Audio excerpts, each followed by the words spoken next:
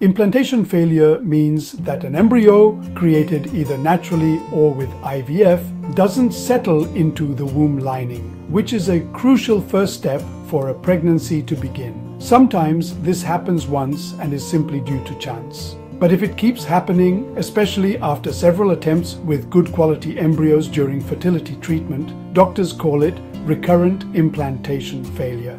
There can be many reasons for this. The lining of the womb might not be ready or healthy enough to let an embryo stick.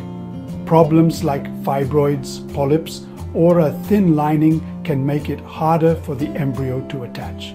Sometimes the embryo itself might have genetic issues that prevent success, even if it looks perfect in the lab.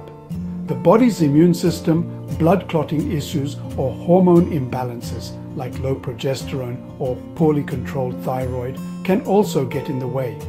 Even factors related to the male partner, such as sperm DNA problems, can contribute. Your lifestyle matters too. Smoking, too much alcohol, being overweight or underweight, and stress can all lower your chances.